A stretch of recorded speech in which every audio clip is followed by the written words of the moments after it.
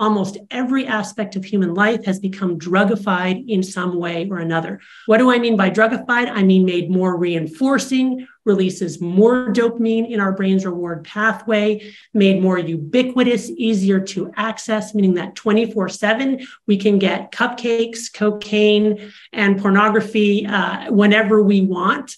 So therefore, because our ancient wiring is mismatched for this modern ecosystem, we now have a new mandate, a new and unprecedented mandate, where we have to intentionally insulate ourselves from these reinforcing stimuli in order to be in balance with our ancient wiring, with our bodies, with this ecosystem. And if we don't do that, if we relentlessly pursue pleasure, as it seems we are doing now, especially in rich nations, we will end up in this dopamine deficit state, which is our neurological response in the process of becoming addicted. And we will end up more depressed, more anxious, and overall less happy with our lives. Do the data really show that cases are increasing? It's complicated, and most psychologists and psychiatrists will agree. And that is, the additional numbers could be owed to a variety of things. And we know, for example, that during COVID, cases rose. And that was mostly due, most psychiatrists show, to extreme loneliness. And also when people lost their jobs, that produced concern, anxiety, worry, depression. The second part of the story is that it's become culturally acceptable to say that you're depressed. In fact, amongst high-income Americans, it's become a cultural necessity, so I'm told, to have a therapist, to go on Facebook and talk about your therapy and talk about your mentee B, which I discovered means mental breakdown.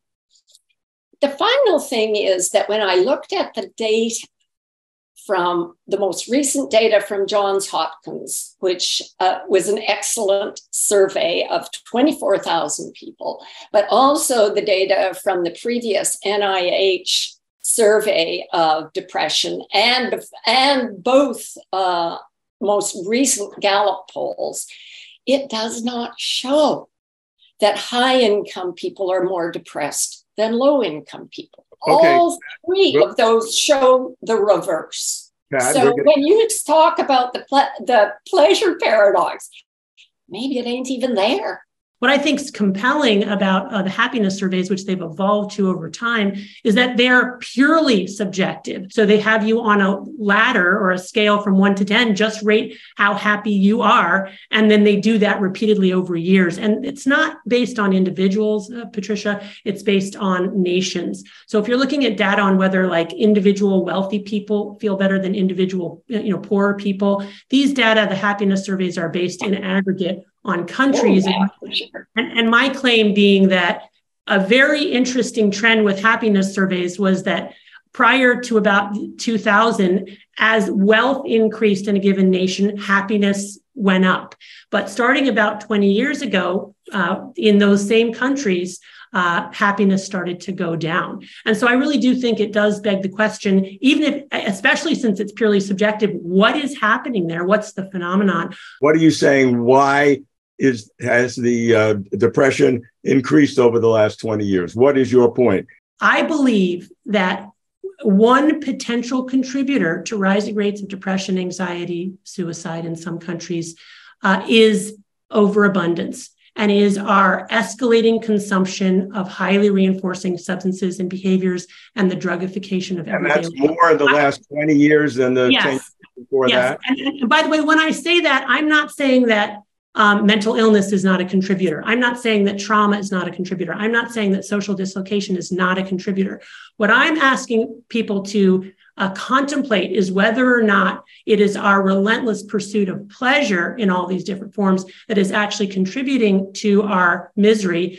And I'm basing that on some inferences I'm making on the neuroscience, which do show that repeated consumption of highly reinforcing drugs and behaviors leads to a dopamine deficit state. And that's been well documented, that the pathophysiology of addiction is that intoxicants release a lot of dopamine all at once, but over time with repeated exposure, you end up in a chronic dopamine deficit state, which is our brain's attempt to compensate for this fire hose of too many reinforcers. And then you essentially change your hedonic set point. And this is true whether the drug is food, and we're looking at obesity. The reason that obese people have so much trouble losing weight is because they've essentially changed their hedonic set point, and they have a great deal of difficulty then changing that back, especially in an ecosystem where salt, fat, sugar, and flavorants have been added to even sliced bread, and on from there with almost everything that we do. The difficulty still with these claims that cases of depression are going up amongst wealthy people,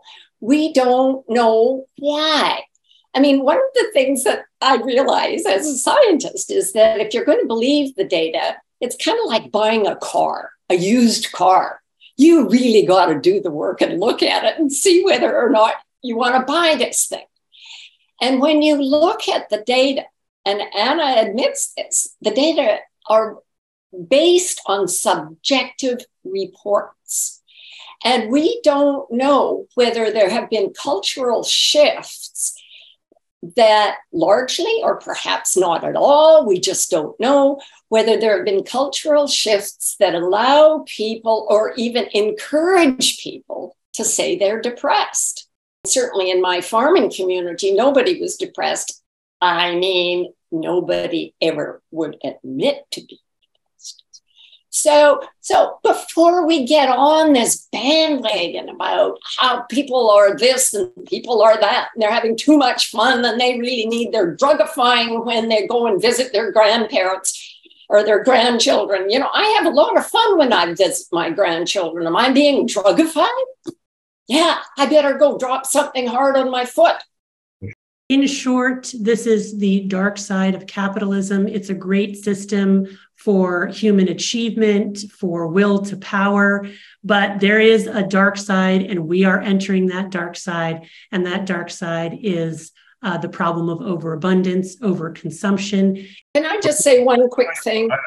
Correlation does not imply causality.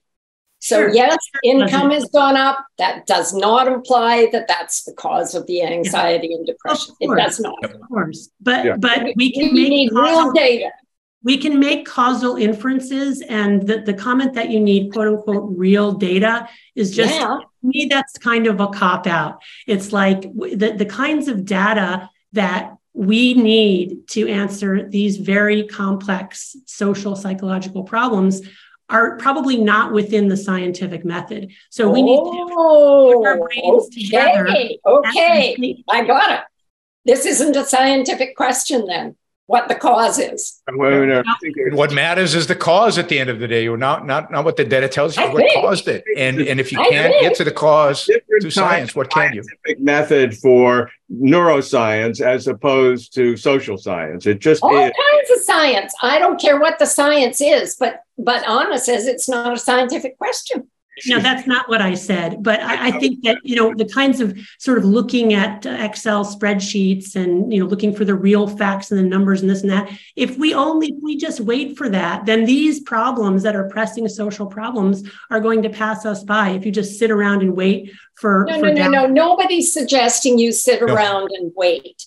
But it is a scientific question, and we would like to get to the bottom of it. For more debates, talks, and interviews, subscribe today to the Institute of Art and Ideas at IAI TV.